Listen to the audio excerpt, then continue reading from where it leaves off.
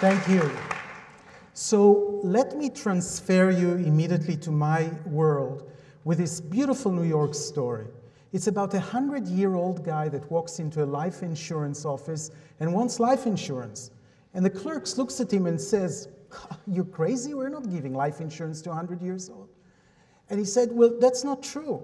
My mother is insured here." And he said, "How old is your mother?" He said, "She's 120. And is she okay?" He said, "Yes, she's fine." So clever clerks, he goes to the boss, and there's a lot of promotion here, and they come back to the elderly gentleman and they say, "You know what, we'll be happy to give you life insurance. In fact, why don't you come on Tuesday? We'll have all the papers ready and you'll be on your way." And the elderly gentleman says, "I'm sorry, but I'm busy on Tuesday." And they look at him and said, "Old man, what do you have on Tuesday?" He says, "Well, on Tuesday, my grandfather is getting married." "How old is your grandfather?" He said, "He's 150. He's 150 and he wants to get married?" He said, "He doesn't want to, but his parents puts lots of pressure." Seriously now, you guys out there, you know, Justin, Matthew, whatever your name is, your grandparents are looking at you and they see a lot of them. You remind them of them when they were young. But when we're looking at our grandparents, we have a total lack of imagination. We think they're a different creature. They were born like sick and old.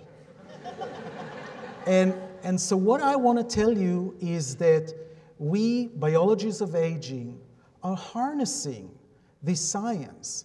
We are able to move on and make sure that not only we can live longer, but live healthier.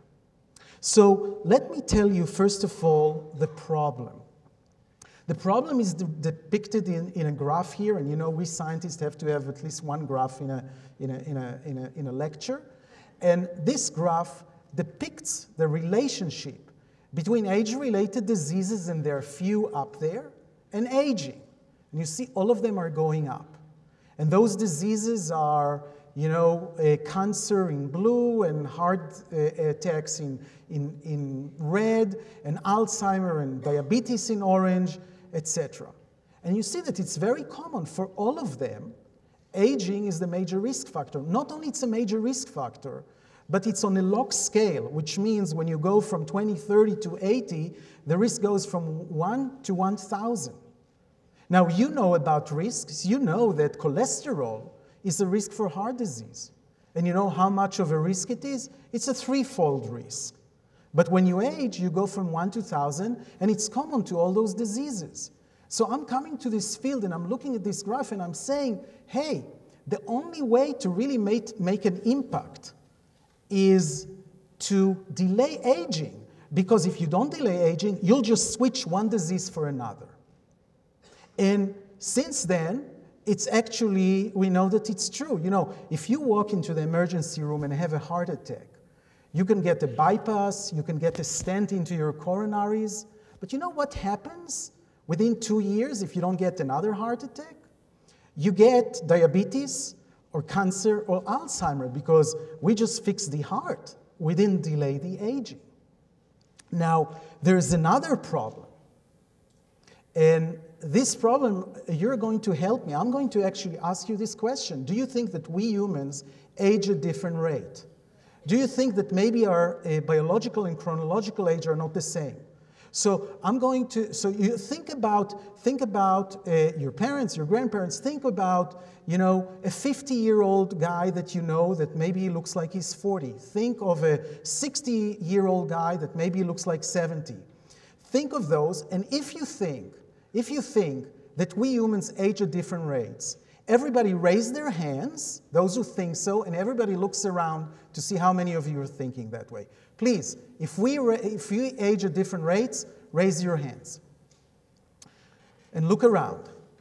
So you see, intuitively, you all think, thank you very much. By the way, I can't see anything, but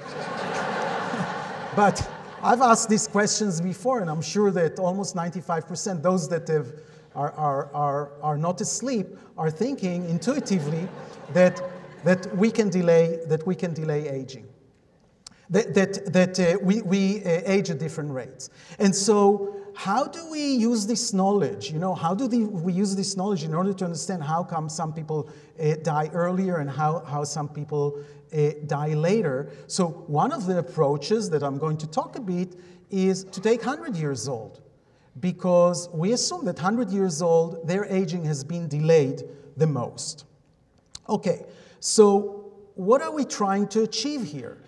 The upper bar here, that is blue and going to kind of pink and then red, represent what's happening now. Actually, it's more of an optimistic picture, because life expectancy in the United States is 80 years old, and this upper graph shows you until age of 85.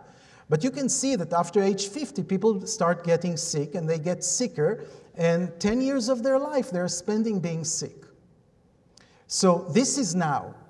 The centenarians I'm going to talk with you about are healthy, and they have a short period of time when they're sick, and then they die. So maybe we want to achieve that. You know, we might, when I write my grant, I'm not saying I want longevity. I'm saying I just want people to stop being sick. So live your 85 years, but don't be sick. And of course, the worst scenario, the nightmare that we have as scientists, is that we achieve longevity without expanding the health span. Okay, so everybody just live longer, being sick longer, and we don't want to do that. So let me tell you that we've collected a large number. We have almost 600 100 years old, or people that were really healthy at age 95. We have their children, we have their families, and we're looking for longevity genes and other factors that can influence their aging. And you see a picture that was taken like 1920s of those 4 guys that are siblings. They were all born between 1910 to 1920 to 2 parents in New York. And what's unique about them is each one of them have reached the age of 102. When the young sister that way died at 102, they were shocked, couldn't believe that. The other sister lived to be 110. The brother that's sitting died not long ago at 106. But I want to introduce you to my dear friend Irwin Khan, that is sitting down there with a rifle. And I want to show you a little clip. And the reason I want to show you this really clip is for you to understand. By the way, he's 108 years old now. This was taken when he was 105. He's still going to work every day. But the point to make is, if you're healthy at age 105 and life is good, then it's a pretty cool idea, and maybe we can imitate it. So let's see Irwin Khan. In this office building on Madison Avenue, New York City, 104-year-old investment advisor Irving Khan is working hard, as he has since his career on Wall Street began in 1928. He shares his secret to a long and healthy life. To wake up in the morning and have something to look forward to. Irving's curiosity and keen business sense have led him to become a widely respected value investor, a member of the New York Stock Exchange, and chairman of Khan Brothers, the company he founded more than 30 years ago with 2 of his sons, including Thomas, who is the president. Irving works 5 days a week with his 67-year-old son and 29-year-old grandson, Andrew. And how are you going to link the underwriting projects? How come that? Playing an integral part in managing over $700 million in assets. This is the Aztec website. And Irving says not working is unthinkable. Well, I would pay you if you took it away from me. I try to buy it back. He believes mental challenge is key. The important thing is to keep that brain going, you see. 50.2 million increased 20.8%. To stay sharp, Irving reads materials online, 2 financial newspapers daily, and a wide range of nonfiction. I read a lot of science. I read no fiction, no mystery stories, and no sex novels. So that leaves a lot of time for science. And it was Irving's interest in science that led him to participate in the Longevity Genes Project at Albert Einstein College of Medicine, led by researcher Nir Barzilai. Nir and his team have recruited more than 500 healthy elderly, ages 95 to 112, and their children. Irving and Thomas are part of the study, as is Irving's big sister, Old muskets, it's 5 feet long. 108-year-old Helen Reichert, a former television host and fashion historian. So far, Nir and his team have found several gene variants that are more common in this group and protect against cardiovascular disease, type 2 diabetes, and Alzheimer's. Erwin has the CETP genotype that seems to be protective against several age-related diseases, including cognitive decline. Nir's team has also found that some genes seem to protect against the effects of certain lifestyle habits. Irving, for instance, used to smoke, but quit to set an example for his children. And Helen smoked for more than 80 years.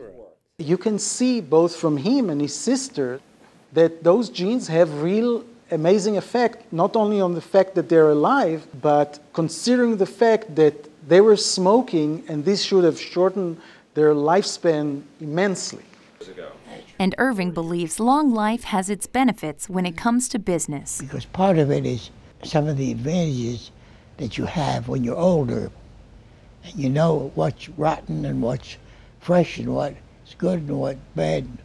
And you can participate on a higher level.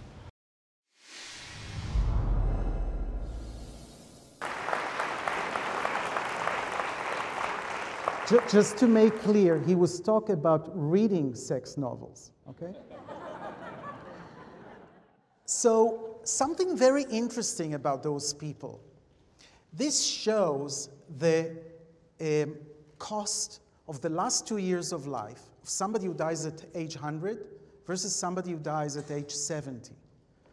And it's third the cost, okay? It's because they live longer and they're sick. They have a big health span, but they're sick shorter time. This has been consistent since 1993.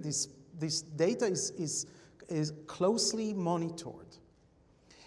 We call it the longevity dividend. If you calculate it, if we could be like that, it would save trillions of dollars.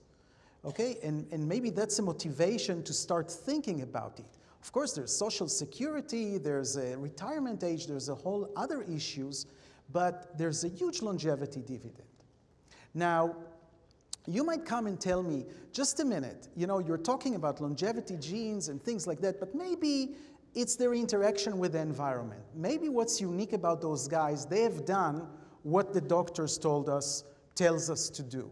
Maybe they were eating healthy, they were thin, they were exercising, they were vegetarian maybe, they were drinking 1 cup of wine, they're of course not smoking. Well, this is what happens. Almost 50% of them were overweight or obese during their lifetime. In fact, 20% of them are overweight or obese when they're centenarians. 60% of the men and 30% of the men were smoking. You saw from Helen, if you smoke for 80 years, you do live long life.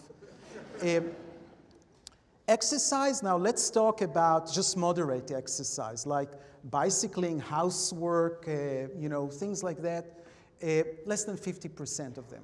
Vegetarians, anybody's interested in being vegetarian, only 2% of the centenarians are vegetarians. And the point here is for them, okay, not for us, it didn't matter. And I want to show you the really disaster that happens to scientists. We published this paper, and the first to read it was Jay Leno. Let's see what he was thinking about it. I've gone into a study at Albert Einstein College of Medicine. I don't know where that is, but that's what it said. They say the secret to a long life may actually be more drinking, partying, and less exercise.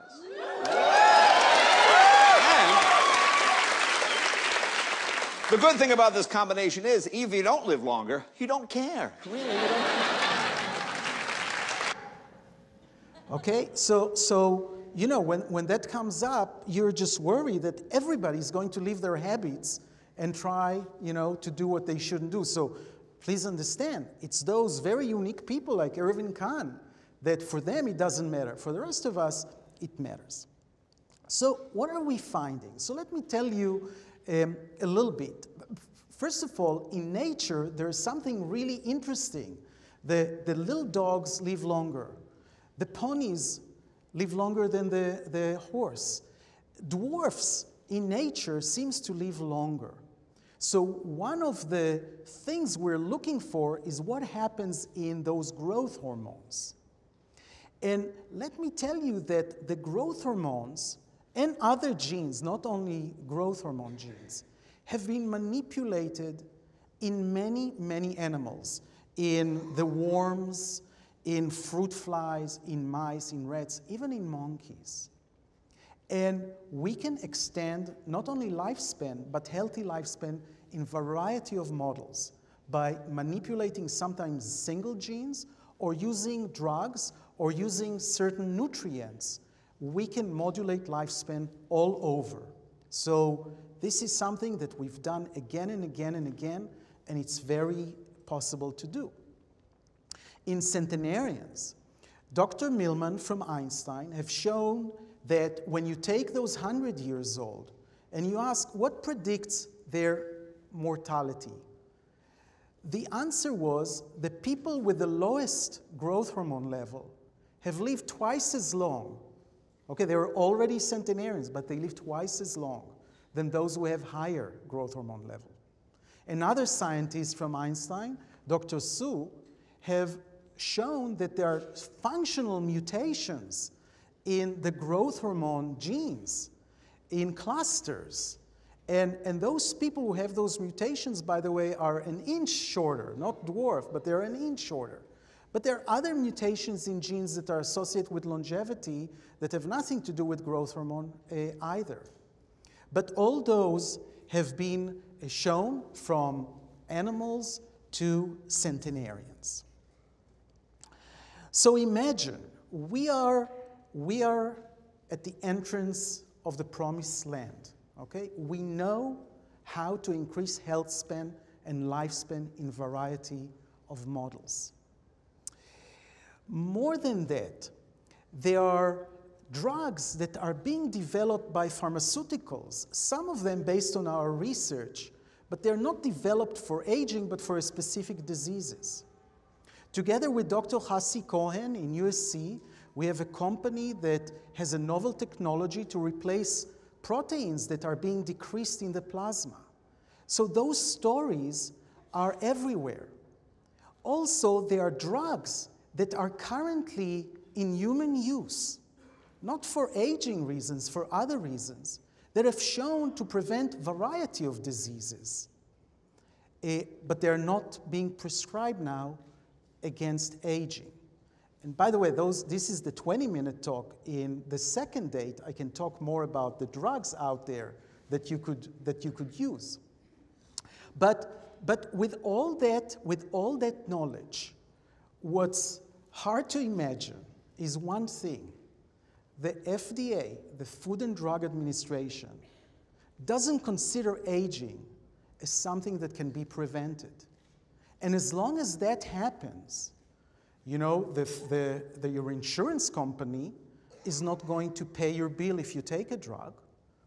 And the pharmaceuticals are not going to develop the drugs because if nobody is going to pay for their use, why would they spend the money on that? So again, imagine we are at a stage where scientists have done all they can to do the preclinical studies and to show and demonstrate again and again that healthy lifespan can be extended. And we need you to be aware of that and help us demand it so that your aging will be just beautiful. Thank you so much.